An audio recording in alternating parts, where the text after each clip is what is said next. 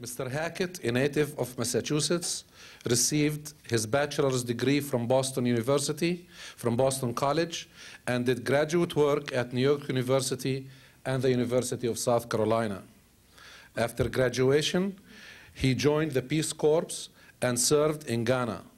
Then he joined the Catholic Relief Services and has been with them since, serving under various capacities.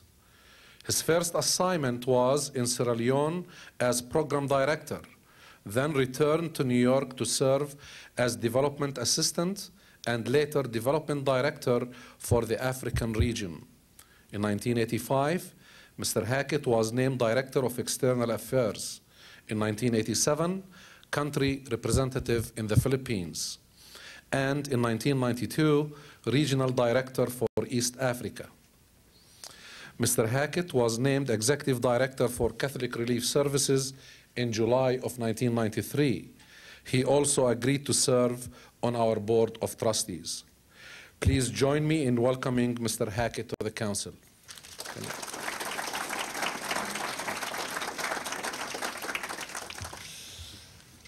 Thank you very much.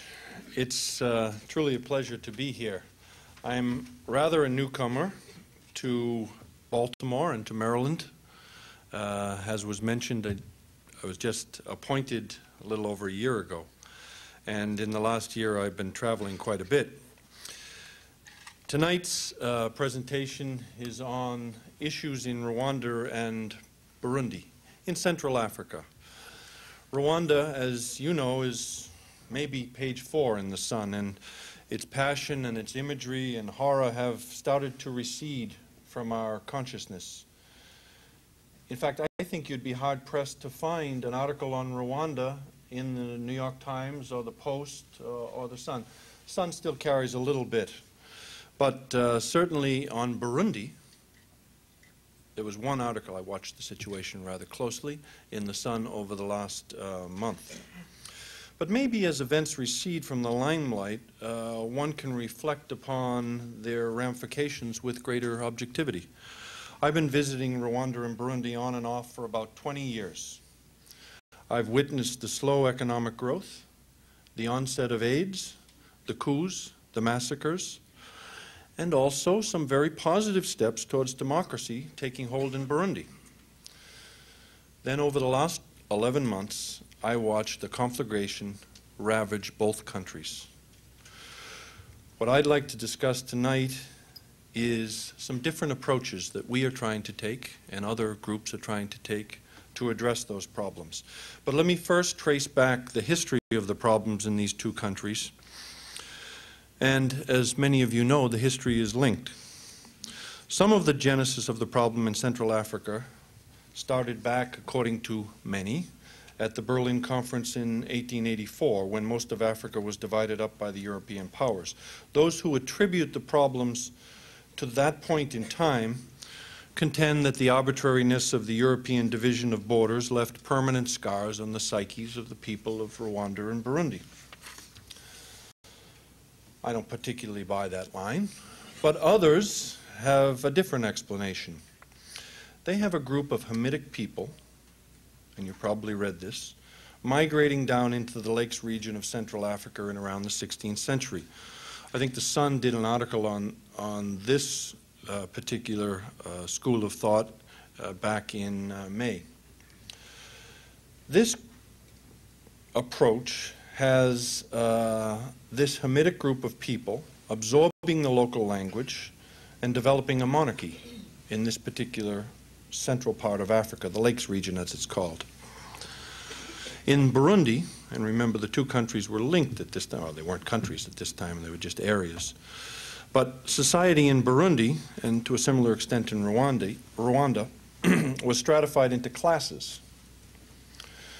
Those classes had a monarchy group called the Ganwa, the politician, or a secondary group called the Tutsi, who were also cattle herders, a third group called the Hutu, who were the cultivators, the farmers, and a fourth group called the Twa, or what's now called the Pygmies. They were the potters and the dancers and the entertainers. There is, in my research and the research of the people who have worked with me there in Rwanda and Burundi, a lot of debate in the literature among the anthropologists about whether there's any genetic distinction at all between Hutus and Tutsis. But let me explain what occurred in the 16th and 17th centuries and then later on. There was kind of a defining period, as we know it in current history, in the 20s and the 30s, when the Belgians classified everybody in Burundi and in Rwanda into three distinct races, not four. They lumped the Tutsi Ganwa, they were the politicians' monarchy, then Hutus and Twa. They made that distinction as they approached the colonial period. Then, in 1934, they went even further. They started to classify all the people in the country by how many cows they owned. If you owned 10 cows, you automatically became a Tutsi. If you were a Tutsi and you didn't own 10 cows, you were a Hutu. It sounds pretty foolish, but one researcher, Karen Watson, talks about this particular period. She says, at this point in time, Hutu-ness became even more associated with poverty and powerlessness. So this whole question of whether you're a Hutu and a Tutsi that is being debated now as an ethnic struggle, or what is it? I mean, there is quite a bit of debate whether it has anything to do with ethnicity at all. And in our opinion, it doesn't. It has to do with class, and it has to do with this blurring of the situation. In fact, you could blur the situation whether you're a Hutu and a Tutsi as late as February of last year. You can go out on the street and buy a card, and everybody in Rwanda and everybody in Burundi carries an identity card, and you could buy your Tutsi identity. And you could buy your Hutu identity if you happen to live in Rwanda, which was a superior thing to be. So those who present the immediate crisis, which has meant the murders of close to 500,000 in Rwanda and another 200,000 in Burundi during the last 12 months, as simply an ethnic clash between Hutus and Tutsis, are presenting it in an overly simplistic way. There is nothing simple in our understanding of what is going on in Rwanda and Burundi. Everything I can see that is happening in those two countries, points to a long history of tension, a history that's fueled by class struggle, aggravated by colonial convenience, and fermented by a desire on many people's part to hold on to power, and a desire to hold on to that power by instilling kind of an insidious fear. Let me jump a little bit to a period over the last 3 decades and talk a little bit about both countries and what happened in the recent memory of the people who live there now. In 1959, independence came to Rwanda after a violent uprising of Hutus against Tutsis. Some contend that the uprising was abetted by the Belgians. I don't know. I've heard both sides of the picture. But the monarchy was overthrown, the monarchy that was started back in the 16th century. Thousands of Tutsis were slaughtered in Rwanda. Tens of thousands of those Tutsis fled into Uganda and into Burundi and Tanzania and Zaire. In Burundi, about the same time, there was not a violent uprising at the period of independence, but there was that Ganwe Tutsi group, that was controlling things that split into two. One group was led by the Prince Rwagasore, who took over what is called the UPRONA party, which exists as of today. Another group, the Christian Democrats, was dominated by another section of the Tutsis. The UPRONA party controlled things at independence and controlled it pretty well. The Prince basically balanced the Hutu-Tutsi issue. He placed a Hutu in as party president, but as things go in this part of the world, in '61, the Prince was assassinated. With the Prince, who was seen as a moderate off the scene, the tension started to boil again. And those who wanted to sow the fear and the dread started to stimulate those tensions. A period of violence and vying for power came at about 1962, and there was some heavy massacres spotted around both of these countries, but particularly in Burundi. In '66, President Micombero, a name that might be familiar to some of you, a southern Tutsi, came into power. He had a low-level coup d'etat. Again, periodic massacres spotted around the country between Hutus and Tutsis, but nothing so violent until 1972. And Ambassador Tom Milady, who some of you may know or recall, has written a small book about that period in 1972, which is called The Events. It was, in recent memory, or since the Second World War and the Holocaust, probably the worst massacre in the world. Most estimate, including the CRS, the Catholic Relief Services staff who were there at the time, that within the first week, 50,000 people were killed. Some claim that there was a plan to exterminate the Hutu peril by this elite group of Tutsis who were in control. Others claim that everything was sparked by a infiltration from Tanzania of Hutus who had been sent out and settled in Tanzania previously. I don't know. And Ambassador Tom Milady doesn't know. And if you talk to a Hutu historian, he gives you one point of view. If you talk to a Tutsi historian, he gives you another. But what we do know, and has been well documented, is that after that first week, when there was so much killing in 1972, that Radio Burundi started to incite this retaliatory spirit.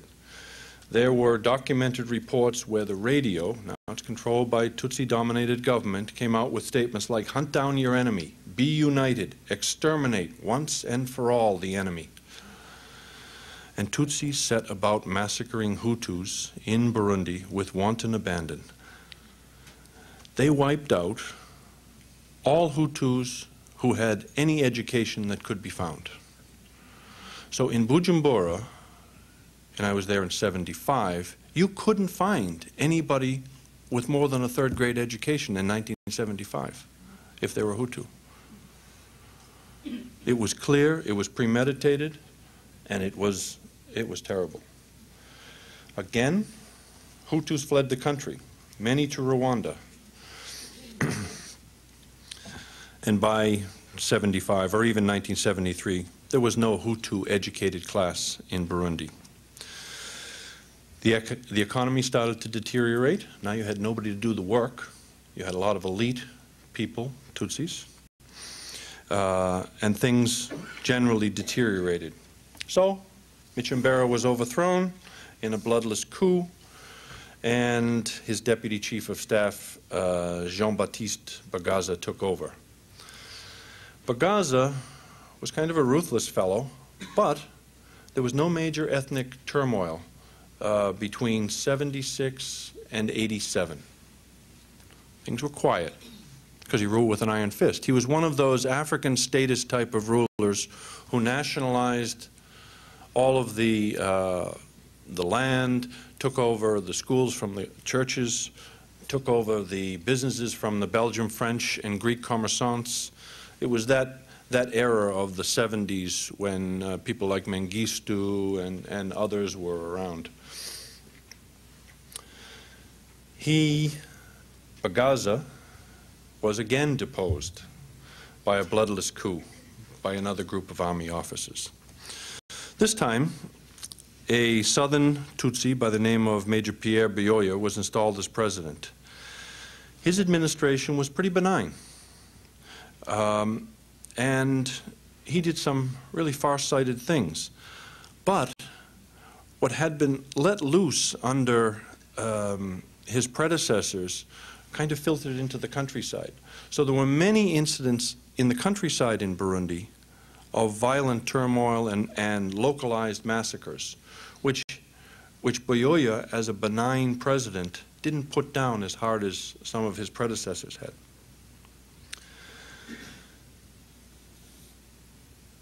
Again, you had the situation of Tutsis running out of the country when the Hutus were undertaking the massacre, Hutus running out of the country when it was a Tutsi massacre.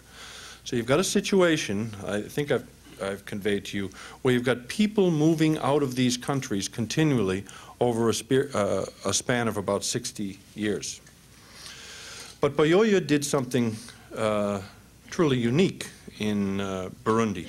On June of 1993, he held what's considered by most Africanists as a classic democratic election.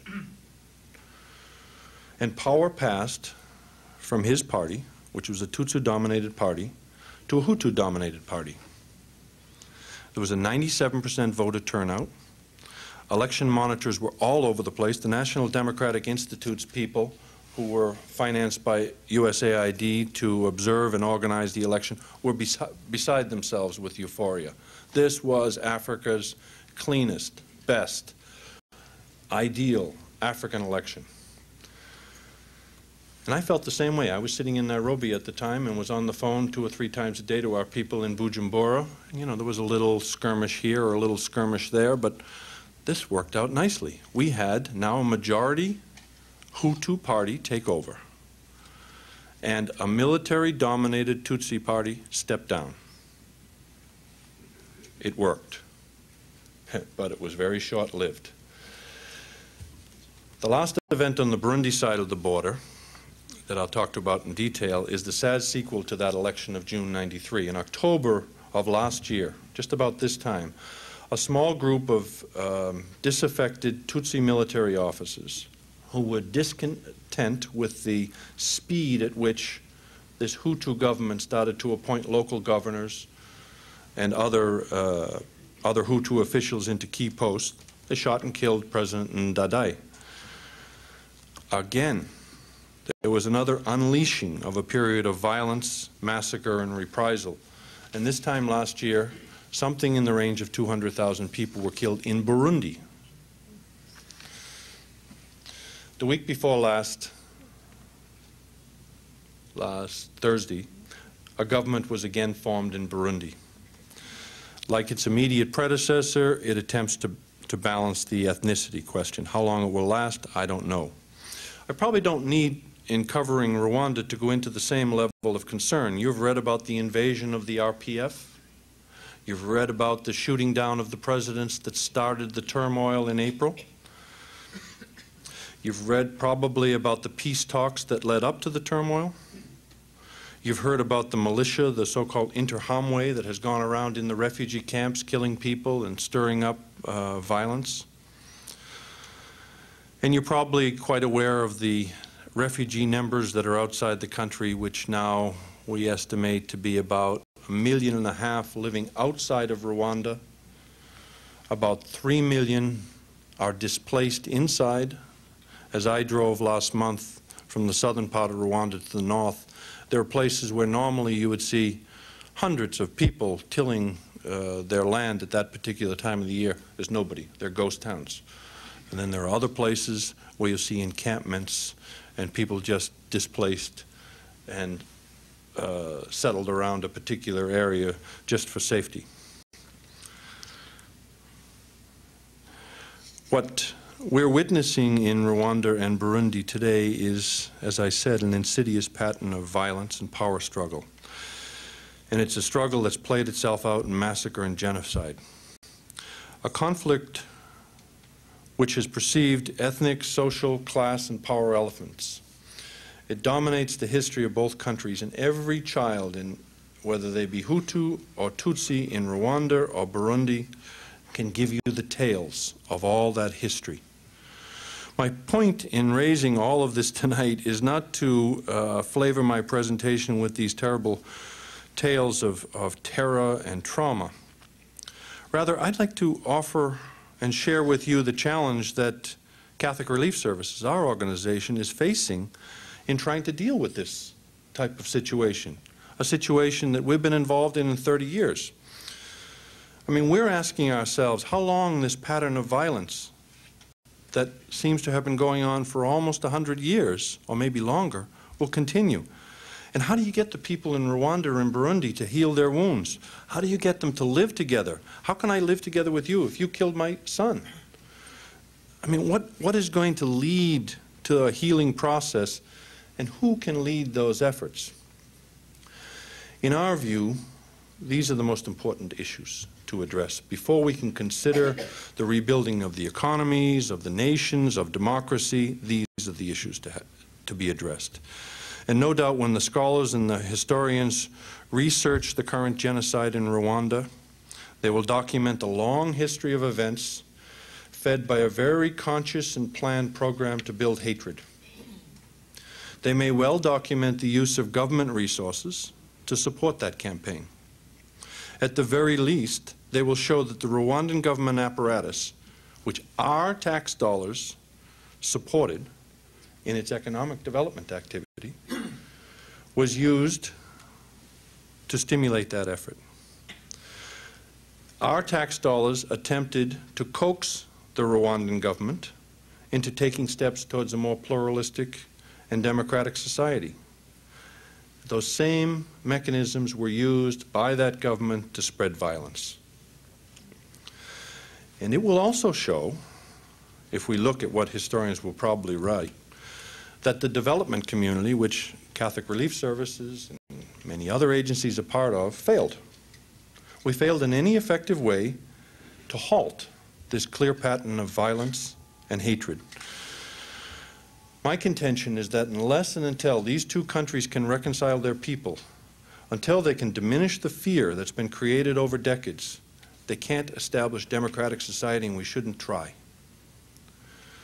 In a recent book put out by the Center for Strategic and International Studies called Religion, the Missing Dimension of Statecraft, the editors, Doug Johnson and Cynthia Sampson, seem to place some of the blame for situations like those in Rwanda and Burundi on diplomats. I'm sorry if any of you are diplomats, but they wrote the book. They contend, as have others, that many of the conflicts we're now seeing in the world, the Bosnian crisis, the Southern Sudan war, the continuing Cambodia conflict, the Central Africa conflagration, spring from different kind of roots than the Cold War ideologies.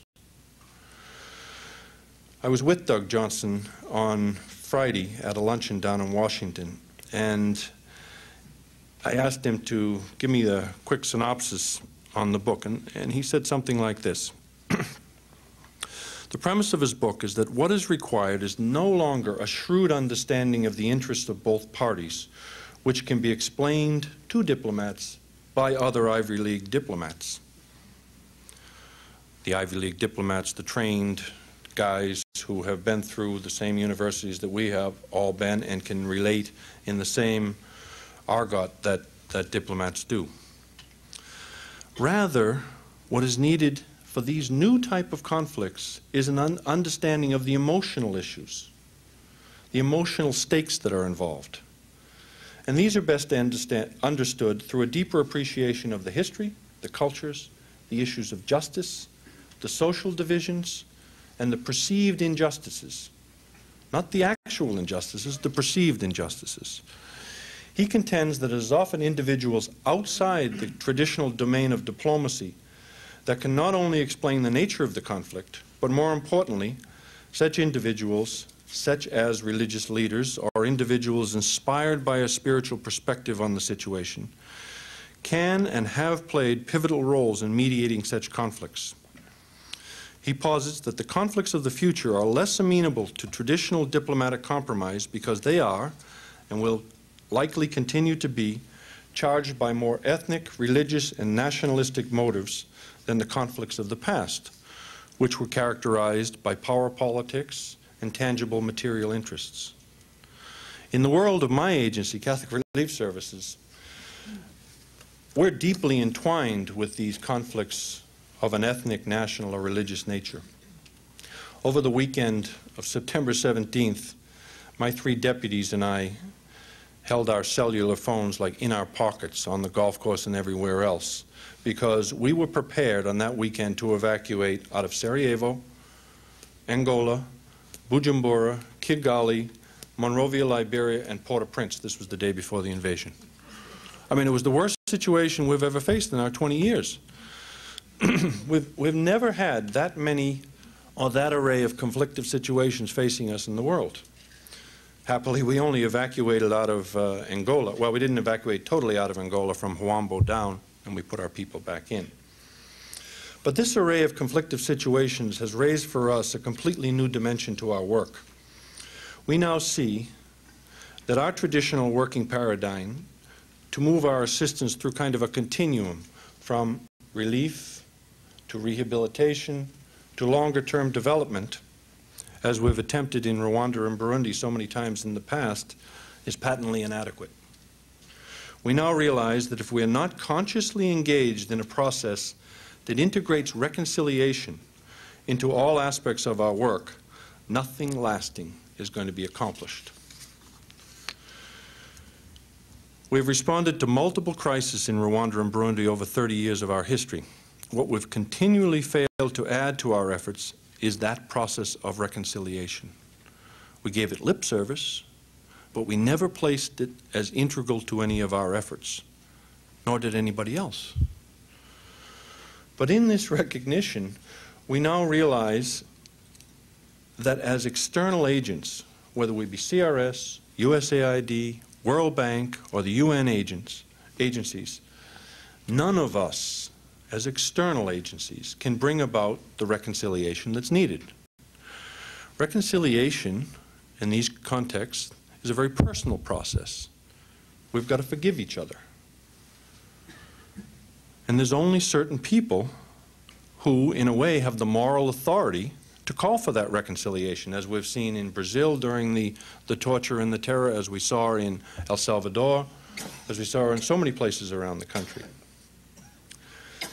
One writer on the topic, who identifies in his study of many Latin American countries what reconciliation is, he calls it a fundamental repair to human lives, especially the lives of those who have suffered. So what can we, as external agencies, do about a fundamental repair? When I was meeting with the Rwandan President Bizimungu last month, or in September, he was kind of passing messages because a lot of dialogue isn't happening yet, and he said, "You're meeting with the Catholic bishops. This is a country that's 85% Catholic. The Catholic bishops must call for reconciliation." He thought we'd march down and tell them to call for reconciliation. We did march down to meet with the bishops. There were 3. Overall, there had been 9 bishops. 3 had been killed, 3 were outside the country, there were 3 left in the country. But the Catholic bishops in Rwanda and most other church leaders, Anglican, Presbyterian, Episcopalian, they are not ready for reconciliation. And they cannot, as institutional representatives, call for that reconciliation. For the most part, the church leaders were too closely entwined with all of the problems that went on. And also, they're terribly traumatized. We have active external assistance actors. We, as active external assistance actors, are undertaking a deep process of reflection. At the very least, we've got to look at the manner in which we undertake our relief activities to make sure that we're not creating blockages to reconciliation. We now accept that injustice and trauma caused by a pattern of violence is not healed by simply putting the same structures of government efficiently back into the same molds as they were before. We must engage and support actions of a range of people who heretofore may not have been factored into the process of conflict resolution. In Rwanda, we realized that while we would continue to provide food assistance to the displaced, we must begin to deal with the more vexing issues of how communities can live next to each other and how people can live next to each other. And we cannot just go back with our relief or our rehabilitation assistance and blindly reestablish the status quo of before. We realize that there are problems of land, there's fears of reprisals, there's personal hatred, and these are not eliminated by a few human rights monitors or by any immediate measures that are being talked about now as part of short-term packages. It's going to take years and patience and a variety of large and small efforts to deal with the problems of these countries. Last week we had a group of 9 African bishops, all of whom were somehow engaged in conflict resolution. They came together at Duquesne, and they were there to just reflect on the process of conflict resolution and reconciliation. Every one of them was an integral actor out of the mainstream in one of those processes. Bishop Gonçalves from Mozambique, who put together the Renamo Frelimo package, a bishop from Benin, Burundi, Liberia, Nigeria, South Africa, and Zimbabwe. Every one of them involved somehow. And we brought them together to share their experience. They're non-traditional actors. Many of them, in fact I had 4 of them in the office this afternoon sharing their experience with us, reinforced this position of their non-traditional role in terms of the normal diplomatic statehood, statecraft way of doing things. 2 of them, one from Zimbabwe and Gonçalves from Mozambique, talked about their initial efforts, which was shunned by the diplomatic community. Ah, you're not a diplomat, you don't know. And those were the guys that put the package together. What I leave you with is the observation that the Marshall Plan type of packages for nations of Central Africa or for Bosnia or for Cambodia or probably even for Haiti, I don't know what Larry said last week, or many of the other seemingly intractable conflicts of our day are just not going to fit. The state-based diplomatic or foreign aid solutions that we've applied in the past are not going to be adequate. We've got to look at new diplomatic paradigms for peace, just as we look for new diplomatic paradigms for humanitarian and economic assistance. We've got to teach our diplomats, just like I try to teach my staff, that they should not only be looking in the halls of the Department of Foreign Affairs or in the National Bank for their solutions, because oftentimes that level of person doesn't carry the emotional, historical baggage that somebody who is really going to get into a reconciliation process or a conflict resolution process may need to carry. It's not in the language of statecraft or economic models, and it's not in the transplanted models of Jeffersonian democracy that the lasting solutions in some of these countries is going to be found. It may well be in the solutions that flow from a mullah or a bishop or an individual with a lot of charisma and feeling who live very deeply in the passion and the emotions that underlie the problems in the countries that are having these conflicts. If we search, the right individuals will surface. If we're smart, we can help them reach for peace. Thank you very much. The question isn't the statement that the people in Rwanda are 80% Catholic a misnomer and conveying the situation correctly. Yes, of course. I mean, the Catholics add things up, you know, and once you've got baptism and First Communion, you're a Catholic, boom. You have your I am a Catholic card. But I think the issue is much more profound and deep than that.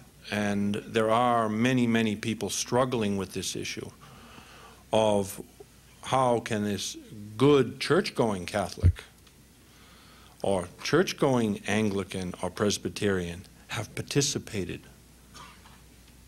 Now, at the same time, when we talk in this situation about the terrible things that people did, including clergy, we also have to talk about the heroes and the people who gave their life, and there are a lot of them. And some who are thinking about reconciliation very deeply are saying the most important thing for Rwanda and Burundi in these type of situations is to capture those stories, the Schindler stories, because that can bring people some pride. But if you watched or you allowed in some way those Tutsi kids who lived next door and played with your kids to be killed, or you pointed when the Interahamwe came and said, "Where are the Tutsi kids? I'm going to kill you if you don't tell me," and you said, "They're there," how are you going to live with yourself? That's the terrible problem. And then all of a sudden, 2 years from now, you're supposed to vote in an election, and you've got to deal with those personal crises. The question is the rise of strong leaders within the Rwandan Burundi context. President Boyoya, as a Tutsi in Burundi, was courageous. I mean, they tried to take him down so often in the last 3 years prior to election. It was amazing. But he stood up. He says, "I am a southern Tutsi from Bururi. That is where the kings came from. I have a tradition of ruling in this country, and I am going to go through a democratic election process and hand power to whoever wins." And when the Hutu party won, he handed process. Now, he's still there. And it's those kind of people who can rise up. The Catholic Bishop of Bujumbura is an extremely intelligent, courageous Hutu who engages with his brother bishops who are, for the most part, Tutsi, and lays the cards on the table. There's some Anglican bishops in both countries who are saying the right things and doing the right things. And there could be some leaders that I don't know that will surface. I think we've got to search for those kind of people and not just say because they don't dress in the same way, because they can't articulate the statecraft in the same way, we're not really going to talk to them. We've got to find the people who are sloppier and not quite as clear, but who have the trust of people around them and who know where the so-called bodies are buried, what moves people. I think we can find those if we look seriously. Actually, the American ambassador in Rwanda is a terrific individual who is, he grew up as a missionary child in Burundi, speaks fluent Kirundi. Kirundi and Kinyarwanda, the language of Rwanda, are similar. It's like Boston to Baltimore. He's the kind of individual who knows where those people are, that leadership. But, I mean, he has proposed certain things that haven't gone down well down the street here in the early days because they didn't fit the model. So I think we have to change the model. If you want to know where the money is for the consultancies, you have it. The question is, has there been any effort to study what keeps a multi-ethnic, pluralistic society together? That's what all the money is down on the Beltway there right now. Conflict resolution, ethnicity, how you interpret Moynihan's book on pandemonium. Stephen Solar's, who was up for our ambassador in India, didn't quite make it, now just set up a new think tank down in Washington to study just that issue. The Carter Center is involved in it, and Brookings and many other places. The question was, what percentage of the population is affected by AIDS? Prior to April 6th, so that's when there was not massive bloodletting in the literal sense, they said that 30% of the women of childbearing age in the cities, Kigali, Butare, Bujumbura, maybe one or two other cities, were HIV positive. That is not really the immediate problem, but that is a problem that is probably far worse now than it was on April 6th.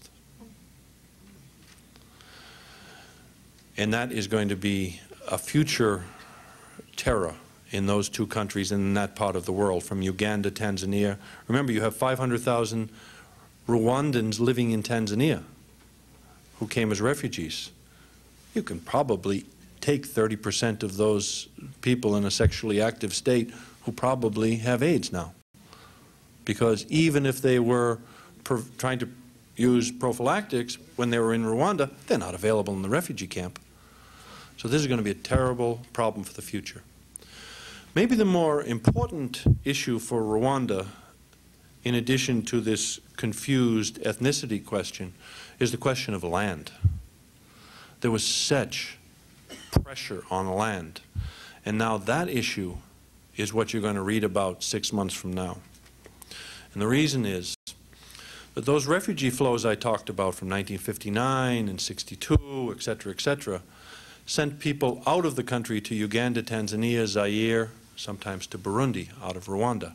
People came and took the land that those people owned. So your plot of half a hectare or an acre now is my plot. Now you've come back as the Tutsi party that has won the election. You come back from Burundi, come back from Uganda. You're on that plot. I say, that was my father's plot. And here's the deed. Now, I happen to be a Tutsi with the government who just won the war.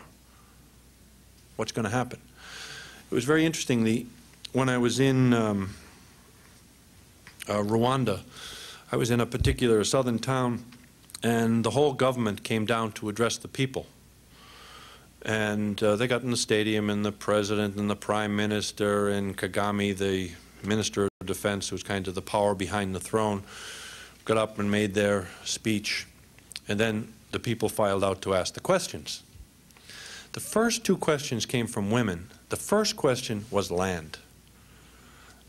They said, as women in this society, we are not allowed to hold a title to the land. Now I've come back from the refugee camp in Zaire, and I find that there is a Tutsi on my land. He claims that it was his father's land. I don't have anything to hold title because my husband was killed. What do I do, Mr. President? And he didn't have a good answer for her. So that's the issues you're going to see over the next few years stimulating trouble.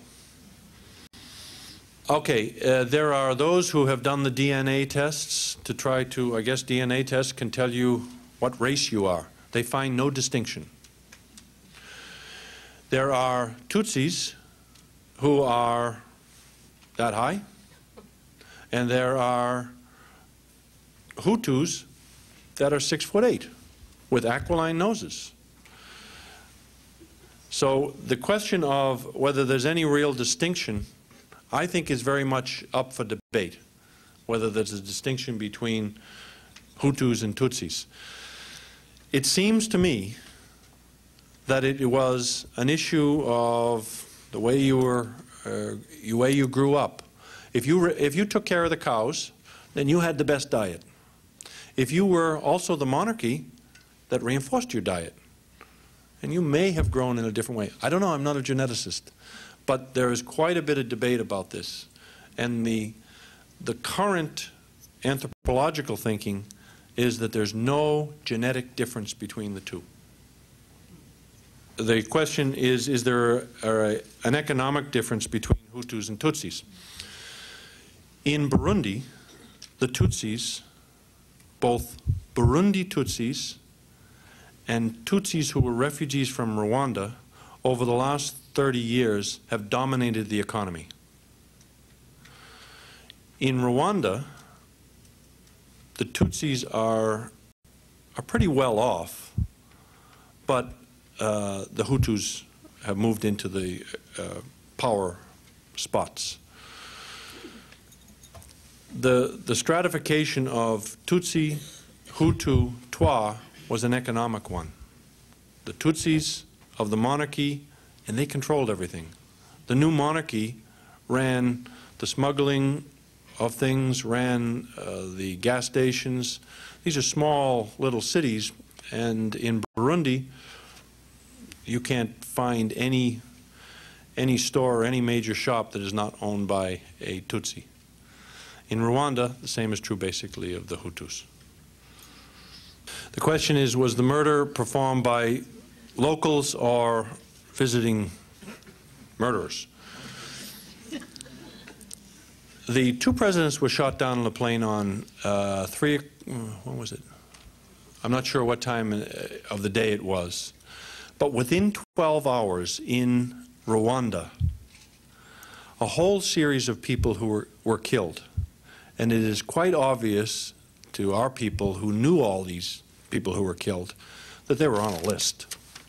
It was, the plane will be shot down, and the first person to be killed will be the Minister of Social Welfare, the next will be the Prime Minister, and they just went house by house. The militia, or in Rwanda now, the Interahamwe, I forget what the term means, were existing in most communities.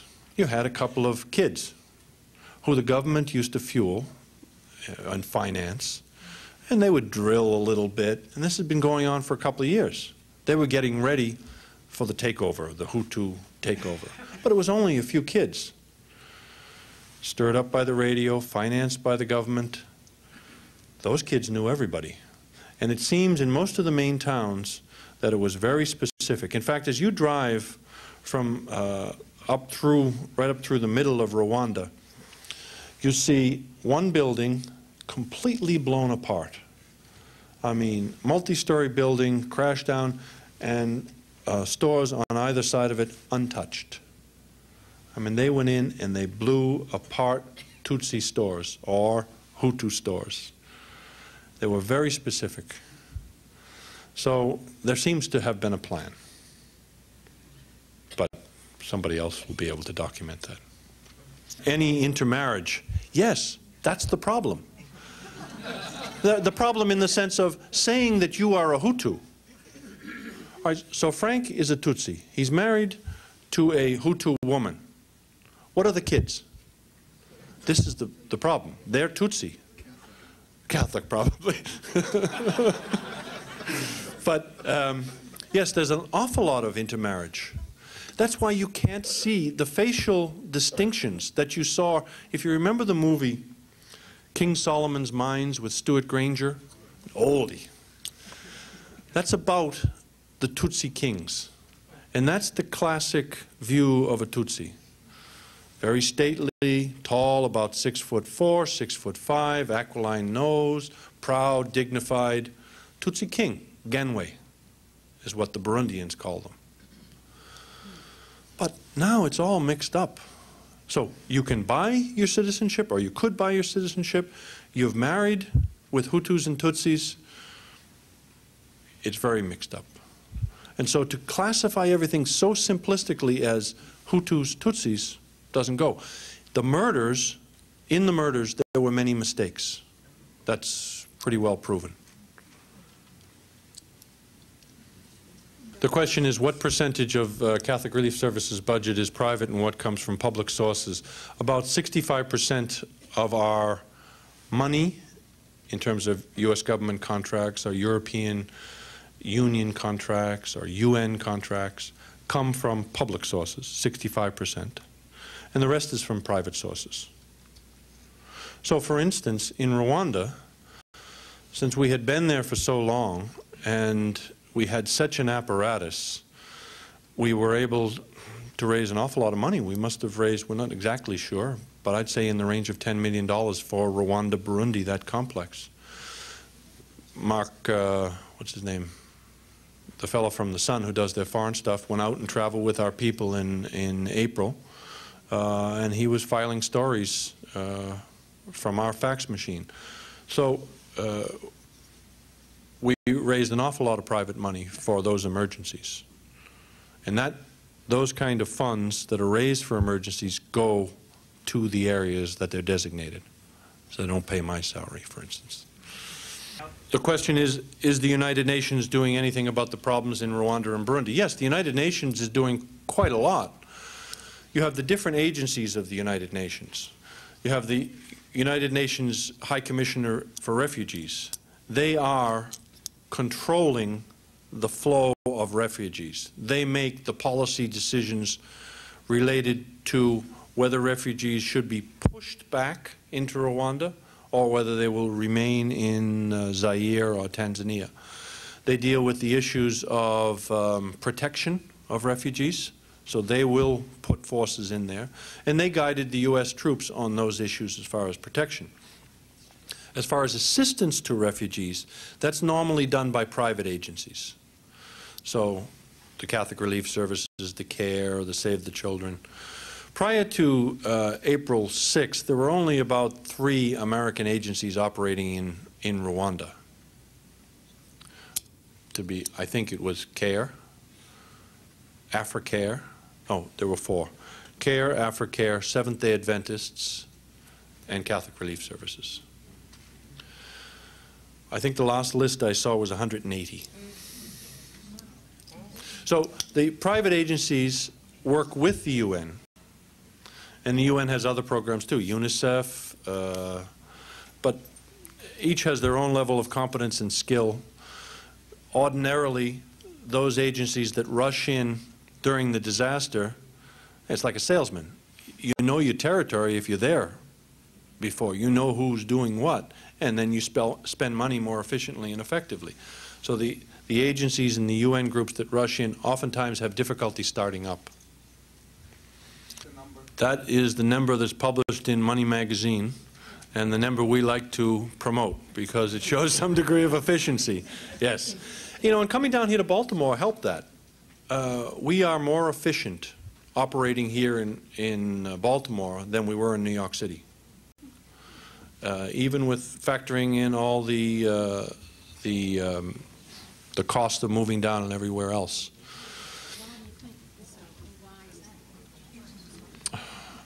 Have you ever worked in New York City? The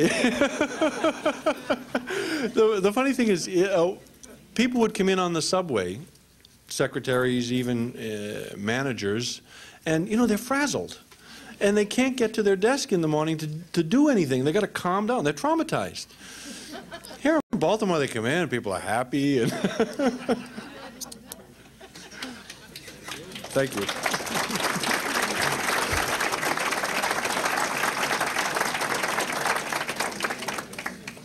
I was going to ask one more question before, but I felt obliged to at least state. I was interested in your comment about needing a new paradigm. At one of our student conferences here in the first 2 weeks of the Clinton administration, the speaker, who was then a senior member of the policy planning staff, said, "We need a new paradigm. We have to get rid of Morgenthau." And Morgenthau, of course, his classic text is Politics Among Nations. And the problem you're talking about is not a nation, it's on a different level. And so I've thought perhaps that's apples and oranges in terms of a paradigm. And I probably wouldn't have, and you can certainly respond if you wish to that. Having studied under Professor Morgenthau years ago, and he's a grand old figure within the profession and probably the dominant figure for a generation and a half. But I do think the teaching was essentially the teaching of international statecraft, which is very, very different from the types of problems you present. The only reason I raise it is because the administration today, to the extent to which some of its members want a different paradigm, have raised a very, very elementary and serious question about international politics and its practice. But I didn't think that was what you intended to raise at all. I didn't think so. And with that said, it's been a marvelous evening. I think this is I've always been impressed by the CRS people, and they do have a hands-on quality and a deep passion as well as an awareness of the areas in which they work. And it is very different from the statesman's detached and abstract view. And it's a very earthy approach to the problem. And I think the thing that has always impressed me most is the genuine humanitarianism that's within the service and its efforts. We've had, and Mr. Hackett is I should mention, also a member of our Board of Trustees now here at the Council.